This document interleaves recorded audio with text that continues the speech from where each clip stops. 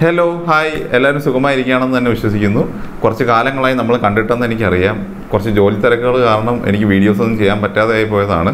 നമ്മളെല്ലാവരും നമ്മുടെ നോർമൽ ലൈഫിലേക്ക് തിരിച്ചു പോവുകയാണെന്നുള്ളൊരു സൂചന കിട്ടി തുടങ്ങിയപ്പോഴാണ് ഒരു സുനാമി പോലെ കോവിഡിൻ്റെ സെക്കൻഡ് വേവ് നമ്മുടെ രാജ്യത്തെയും നമ്മുടെ കേരളത്തെയും പിടിമുറുക്കിയിരിക്കുന്നത്. നമ്മുടെ രാജ്യത്തെ പല സംസ്ഥാനങ്ങളിലും അങ്ങ് നോർത്ത് ഇന്ത്യയിലൊക്കെ വളരെ മോശമായിട്ടുള്ള അവസ്ഥകളാണ് നമ്മൾ ന്യൂസിൽ മുഴുവനായി കാണുന്നത്. നിങ്ങളെല്ലാവരും സ്ഥിരമായിട്ട് ന്യൂസ് കാണുന്നത് കൊണ്ട് തന്നെ ഈ കോവിഡിൻ്റെ കണക്കുകൾ പറഞ്ഞും പിന്നെ അതിൻ്റെ കാരണങ്ങളും പറഞ്ഞ് ഞാൻ നിങ്ങളെ ടെൻഷൻ എടുപ്പിക്കാൻ ഉദ്ദേശിക്കുന്നില്ല. നമ്മളെല്ലാവരും വീണ്ടും വീടുകളിൽ സ്റ്റക്കായതുകൊണ്ട് തന്നെ എങ്ങനെ വീട്ടിലിരുന്നു കൊണ്ട് കോവിഡിനെ മോണിറ്റർ ചെയ്യാം എന്നുള്ളതിനെക്കുറിച്ച് കുറച്ച് ടിപ്സ് നിങ്ങളുമായിട്ട് ഷെയർ ചെയ്യാമെന്ന് വിചാരിച്ചാണ് ഈ വീഡിയോ ആയിട്ട് ഞാൻ വന്നിരിക്കുന്നത്.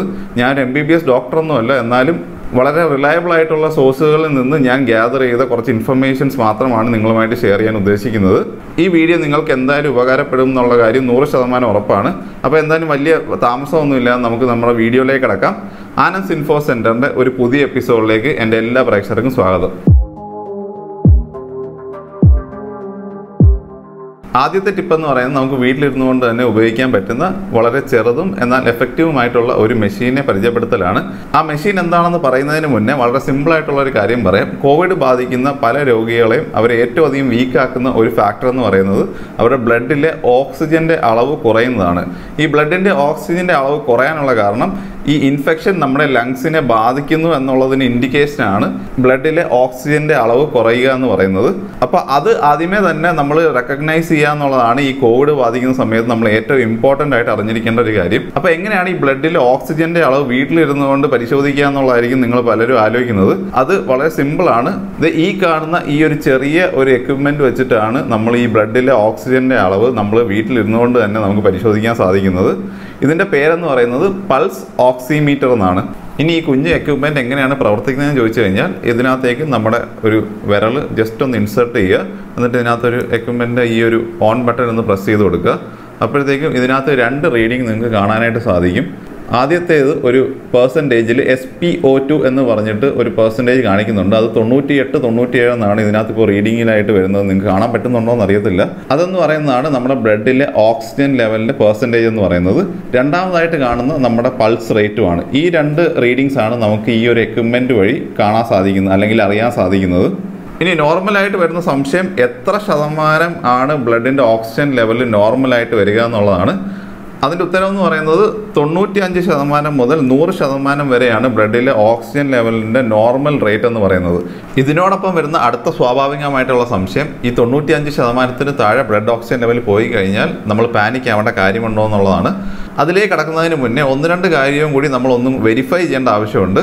അത് എന്താണെന്ന് വെച്ച് കഴിഞ്ഞാൽ നമ്മളിപ്പോൾ ആദ്യമേ ചെക്ക് ചെയ്യുമ്പോൾ നമ്മുടെ ബ്ലഡ് ഓക്സിജൻ ലെവൽ നോർമലിലും താഴെയായിട്ടാണ് കാണിക്കുന്നതെന്നുണ്ടെങ്കിൽ നമ്മൾ ഒരു 10 മിനിറ്റ് കഴിഞ്ഞ് ഒന്ന് സ്റ്റഡി ആയിട്ട് ഇരുന്നുകൊണ്ട് ഒന്നും കൂടെ നമ്മുടെ ബ്ലഡ് ഓക്സിജൻ ലെവൽ ചെക്ക് ചെയ്യുക. അന്നേരവും നമ്മുടെ ബ്ലഡ് ഓക്സിജൻ ലെവൽ നോർമലിൽ നിന്ന് താഴെയാണ് കാണിക്കുന്നതെന്നുണ്ടെങ്കിൽ നമ്മുടെ കൂടെയുള്ള മറ്റാരുടെയെങ്കിലും ബ്ലഡ് ഓക്സിജൻ ലെവലും കൂടെ ഒന്ന് മെഷർ ചെയ്ത് നോക്കുക. അത് മെഷർ ചെയ്തതിന് ശേഷം അവരോട് കൈ സോപ്പിട്ട് കഴിയാൻ പറയാൻ മറക്കരുത്. അങ്ങനെ മെഷർ ചെയ്യുമ്പോൾ അവരുടെ ബ്ലഡ് ഓക്സിജൻ ലെവൽ നോർമലായിട്ടാണ് കാണിക്കുന്നതെന്നുണ്ടെങ്കിൽ നമ്മുടെ ബ്ലഡ് ഓക്സിജൻ ലെവൽ ശരിക്കും ലോവർ ആണെന്ന് തന്നെ നമുക്ക് അസ്യൂം ചെയ്യേണ്ടി വരും.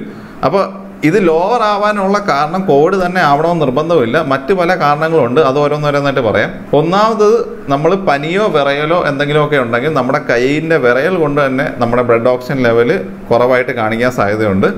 ഇതിനോടൊപ്പം നമ്മൾ എവിടെയെങ്കിലും ഓടിയിട്ടൊക്കെ വന്നിട്ടാണ് ഉടനെ നോക്കുന്നതെന്നുണ്ടെങ്കിൽ അന്നേരവും ബ്ലഡ് ഓക്സിജൻ ലെവൽ കുറവായിട്ട് കാണിക്കാൻ സാധ്യതയുണ്ട്. പിന്നെ ഇതിനോടൊപ്പം നമ്മുടെ വിരലിൽ മെഹന്തി ഇടുകയോ അല്ലെങ്കിൽ ടാറ്റു ചെയ്യുകയോ ഇതേപോലെ തന്നെ നെയിൽ പോളിഷോ പോലെ അപ്ലൈ ചെയ്തിട്ടാണ് നമ്മളിത് മെഷർ ചെയ്യുന്നതെന്നുണ്ടെങ്കിൽ ഇങ്ങനത്തെ ഫാക്ടേഴ്സും ഇതിൻ്റെ റീഡിങ്സിനെ ഓൾട്ടർ ചെയ്യാനുള്ള സാധ്യത ഡോക്ടർമാർ തള്ളിക്കളയുന്നില്ല. അത് വളരെ റെയറായിട്ട് സംഭവിക്കത്തുള്ളൂ, എന്നാലും അതൊന്നും സൂചിപ്പിച്ചതാണ്. പിന്നെ ഇതിനോടൊപ്പം ആസ്തമ പോലുള്ള രോഗങ്ങളോ അല്ലെങ്കിൽ ക്രോണിക് ആയിട്ട് സിഗരറ്റ് വലിക്കുന്ന ആളുകളോ ആണെങ്കിൽ നമ്മുടെ ബ്ലഡ് ഓക്സിജൻ ലെവൽ കുറവായിട്ട് കാണിക്കാൻ സാധ്യതയുണ്ട്. എന്നിരുന്നാലും നമ്മുടെ ബ്ലഡ് ഓക്സിജൻ ലെവൽ നോർമലിനും താഴെയാണ്, അതായത് 94% താഴെയാണ് കാണിക്കുകയെന്നുണ്ടെങ്കിൽ ഉടനെ തന്നെ ഒരു കോവിഡ് ടെസ്റ്റ് എടുക്കുന്നതാണ് ഏറ്റവും ഉചിതമായിട്ടുള്ളൊരു കാര്യം. കോവിഡ് ടെസ്റ്റ് എടുത്തതിന് ശേഷം പോസിറ്റീവ് ആണെന്നുണ്ടെങ്കിൽ നമ്മൾ ഡോക്ടേഴ്സിനെ അല്ലെങ്കിൽ മെഡിക്കൽ ടീമിൻ്റെ ഹെൽപ്പ് എടുത്തുകൊണ്ട് സമയത്തിന് നമ്മൾ ട്രീറ്റ്മെൻറ്റ് എടുക്കുകയാണെങ്കിൽ യാതൊരു പ്രശ്നവും വരുത്തില്ല എന്നുള്ള കാര്യം ഉറപ്പാണ്. അതുകൊണ്ട് തന്നെ പാനിക് ആവേണ്ട യാതൊരു ആവശ്യവുമില്ല. പിന്നെ ഇതിനോടൊപ്പം ഇമ്പോർട്ടൻ്റ് ആയ മറ്റൊരു കാര്യം എന്ന് പറയുന്നത് കുട്ടികളിലും പിന്നെ ഒരുപാട് പ്രായമുള്ള മുതിർന്നവരും ഉറങ്ങുന്ന സമയത്ത് ഈ ബ്ലഡ് ഓക്സിജൻ ലെവൽ ചെക്ക് ചെയ്യാതിരിക്കുക ഈ മീറ്റർ ഉപയോഗിച്ചുകൊണ്ട്. അതിൻ്റെ കാരണം എന്ന് പറയുന്നത് ഉറങ്ങുന്ന സമയത്ത് പല കാരണങ്ങൾ കൊണ്ട് നമ്മുടെ ബ്ലഡ് ഓക്സിജൻ ലെവൽ കുറവായിട്ട് കാണിക്കാൻ സാധ്യതയുണ്ട്. ഇനി നോർമലായിട്ടുള്ള വ്യക്തിക്ക് 94% താഴെയാണ് കാണിക്കുന്നതെന്നുണ്ടെങ്കിൽ ഡോക്ടേഴ്സ് അല്ലെങ്കിൽ മെഡിക്കൽ ടീം എത്തുന്നതുവരെ നമുക്ക് ചെയ്യാൻ പറ്റുന്ന ഒരു ഇമ്മീഡിയറ്റ് റെമഡി ഉണ്ട്. ഇത് സയൻറ്റിഫിക്കലി പ്രൂവൺ ആയിട്ടുള്ള റെമഡിയാണ്. നമ്മൾ എന്താ ചെയ്യേണ്ടതെന്ന് വെച്ച് കഴിഞ്ഞാൽ പ്രോൺ ആയിട്ടുള്ള പൊസിഷനിൽ കിടക്കുക. പ്രോൺ പൊസിഷൻ എന്ന് പറഞ്ഞാൽ നമ്മൾ കമഴ്ന്ന് കിടക്കുക എന്ന് പറയും. അതായത് വയറ് തറയിൽ ടച്ച് ചെയ്തുകൊണ്ട് കിടക്കുന്ന പൊസിഷനെയാണ് പ്രോൺ പൊസിഷൻ എന്ന് പറയുന്നത്. ഈ പ്രോൺ പൊസിഷനിൽ കിടന്നുകൊണ്ട് കൈകൾ നീട്ടിവെച്ച് നമ്മൾ ഈ പൾസ് ഓക്സിമീറ്റർ വെച്ച് ബ്ലഡിലെ ഓക്സിജൻ ലെവൽ മെഷർ ചെയ്യുകയാണെങ്കിൽ നമ്മുടെ ബ്ലഡ് ഓക്സിജൻ ലെവൽ കൂടുന്നതായിട്ട് കാണാൻ സാധിക്കും.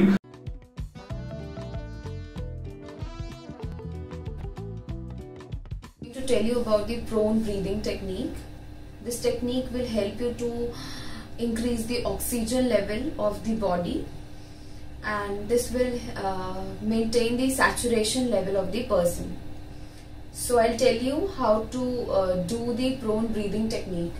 So you need to have pillows with you, 3 pillows, or you can even have 4 pillows, so that you can keep the 2 pillows at your chest level, and 2 pillows you have to rest 2 pillows. I'll tell you once I lie down, you can see where you have to put.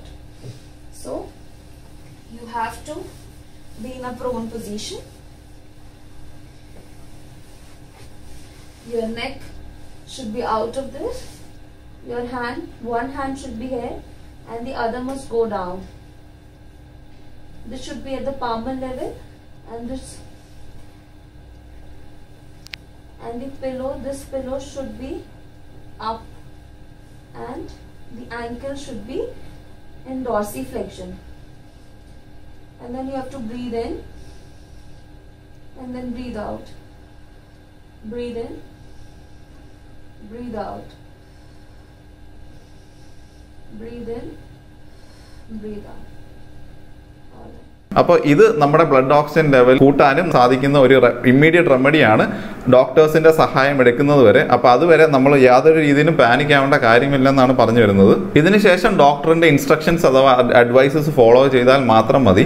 നിങ്ങളുടെ ഈ കാര്യത്തിലുള്ള ശ്രദ്ധ കാരണം കോവിഡിന്റെ ഇങ്ങനത്തെ സിംറ്റംസിനെ നമുക്ക് നേരത്തെ തന്നെ identify ചെയ്യാൻ പറ്റുകയും വേണ്ട ചികിത്സ ശരിയായ സമയത്ത് കൊടുക്കുകയും ചെയ്യുകയാണെങ്കിൽ നമുക്ക് ഈസി ആയിട്ട് ഈ COVID-19 എന്ന മഹാമാരിയെ തോൽപ്പിക്കാൻ പറ്റും എന്നുള്ള കാര്യത്തിനകത്ത് യാതൊരു സംശയമില്ല.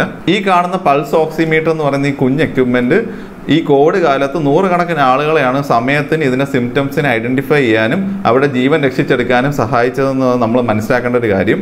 അതുകൊണ്ടാണ് ഞാൻ ഒരു ടിപ്പായിട്ട് ഈ ഒരു എക്യുപ്മെന്റിനെ കുറിച്ച് വീഡിയോയിൽ പറഞ്ഞു പോകുന്നത്. 1000 ചില്ലാനം രൂപയാണ് നമുക്ക് ഇതിന് ആവുന്നത്. ഇതിപ്പം ആമസോണിലൊക്കെ അവൈലബിൾ ആയിട്ടുണ്ട്. ഇത് വാങ്ങാനായിട്ട് ഓൺലൈനായിട്ട് ഓർഡർ ചെയ്യാവുന്നതാണ്.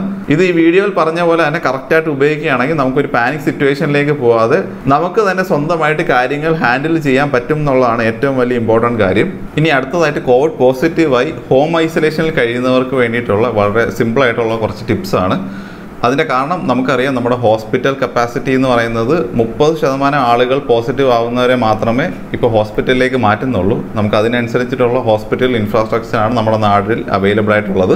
അത് നമ്മുടെ നാട്ടിൻ്റെ കുഴപ്പമല്ല, ലോകത്തെല്ലായിടത്തും ഈ ഒരു പ്രൊസീജിയറാണ് എല്ലാ ഗവൺമെൻറ്റ്സും ഫോളോ ചെയ്ത് വരുന്നത്. ഏറ്റവും അർജൻറ്റായിട്ട് ട്രീറ്റ്മെൻറ്റ് വേണ്ടുന്ന ആൾക്കാരെ മാത്രമേ അവർ ഹോസ്പിറ്റലിലേക്ക് മാറ്റുന്നുള്ളൂ. അപ്പോൾ നമ്മൾ കോവിഡ് ബാധിച്ച് ഹോം ഐസൊലേഷനിൽ കഴിയുകയാണെങ്കിൽ എന്തൊക്കെ കാര്യങ്ങളാണ് ശ്രദ്ധിക്കേണ്ടതെന്നുള്ളത് ഞാൻ പറഞ്ഞുതരാം ഈ വീഡിയോയിൽ. ഇത് ഞാൻ പറയുന്ന കാര്യങ്ങൾ വളരെ റിലയബിൾ സോഴ്സസിൽ നിന്ന് മനസ്സിലാക്കിയ ഇൻഫർമേഷൻ ആണ്.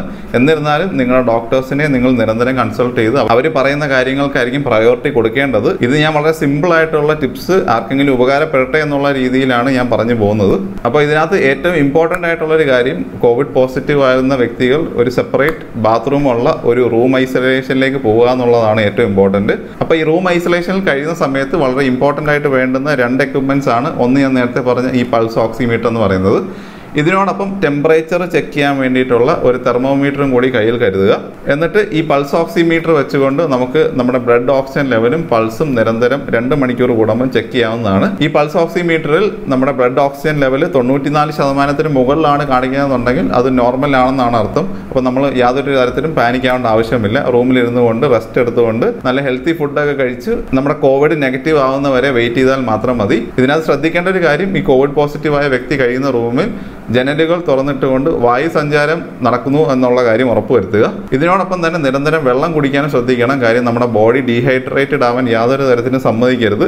എപ്പോഴും ഹൈഡ്രേറ്റഡ് ആയിട്ട് തന്നെ ബോഡിയെ കീപ്പ് ചെയ്യുക. കാര്യം അത് ഇല്ലാന്നുണ്ടെങ്കിൽ ബോഡി പെട്ടെന്ന് വീക്ക് ആവും എന്നുള്ളതാണ് അതിൻ്റെ കാരണം. ഇതോടൊപ്പം ടെമ്പറേച്ചർ മെഷർ ചെയ്യുമ്പോൾ പനി ഉണ്ടെന്നുണ്ടെങ്കിൽ നമ്മളൊരു 6 തൊട്ട് 8 മണിക്കൂറിൻ്റെ ഗ്യാപ്പിൽ പാരസെറ്റമോൾ കഴിക്കാവുന്നതാണ്, പനി ഒന്ന് സബ്സൈഡ് ചെയ്യാൻ വേണ്ടിയിട്ട്. ഈ ഒരു മരുന്ന് മാത്രമാണ് ഞാൻ ഇതിനകത്ത് റെഫർ ചെയ്യുന്നത്. ബാക്കിയുള്ള കാര്യങ്ങൾ നിങ്ങൾ ഡോക്ടേഴ്സുമായിട്ട് കൺസൾട്ട് ചെയ്തുകൊണ്ട് അവർ പറയുന്ന ഇൻസ്ട്രക്ഷൻസ് ഫോളോ ചെയ്യുക എന്നുള്ളത് വളരെ ഇമ്പോർട്ടൻ്റ് ആണ്. യാതൊരു തരത്തിലും ഇങ്ങനെ ഡോക്ടേഴ്സുമായിട്ടൊന്നും കോൺടാക്റ്റും ഇല്ലാത്ത ആളുകൾക്ക് എന്തെങ്കിലും ഉപകാരപ്പെടട്ടെ എന്നുള്ള രീതിയിലാണ് ഞാൻ ഈ സജഷൻസ് പറയുന്നത്. നമുക്ക് നമ്മുടെ സർക്കാർ സംവിധാനങ്ങൾ ഹെൽപ്പ് ലൈൻ നമ്പേഴ്സ് തുറന്നു വെച്ചിട്ടുണ്ട്. അവരുമായിട്ട് ഇടയ്ക്കിടയ്ക്ക് കോൺടാക്ട് ചെയ്യാൻ ശ്രമിക്കുക. ഞാൻ നേരത്തെ പറഞ്ഞു, കോവിഡ് പോസിറ്റീവ് ആയിട്ടുള്ള വ്യക്തികൾ പൾസ് ഓക്സിമീറ്റർ 2 മണിക്കൂർ കൂടുമ്പോഴത്തേക്കും ബ്ലഡ് ഓക്സിജൻ ലെവൽ ചെക്ക് ചെയ്യണം എന്നുള്ളത്.